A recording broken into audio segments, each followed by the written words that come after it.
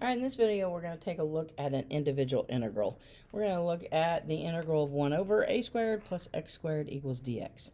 First thing we're going to do is we're going to manipulate this bottom here. We are going to take out or factor out an a squared.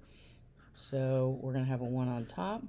We'll factor out the a squared. That's going to leave us a 1 in the first term, and then x squared over an a squared in the second term.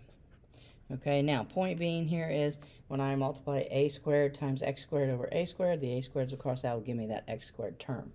Alright, now from here I can take the 1 over a squared and just pull it out in front of the integral. So 1 over a squared, integral of 1 over a 1 plus, I'm going to use laws of exponents on this and raise it to the second power. So an x over an a quantity squared dx. Alright, now at this point I'm ready to do a straightforward u substitution. I'm going to let my u be that x over a. So I'm going to have let u equal the x over a.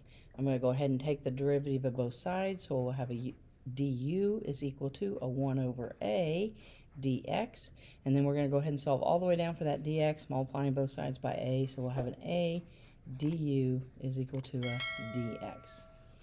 Alright, then I'm going to come back up here to the original integral and do some substitutions. We'll have the 1 over a squared, which will still be there. Integral of 1 over 1 plus, we'll replace x over a with u, make it a u squared, and replace dx with what it equals, a du. Alright, at this point I'm going to take the a and I'm going to pull it out in front. When we pull that out in front, then I'll have an a over an a squared, the integral 1 over 1 plus u squared du. We're now to the place where we can integrate this. We can go ahead and reduce this to lowest terms.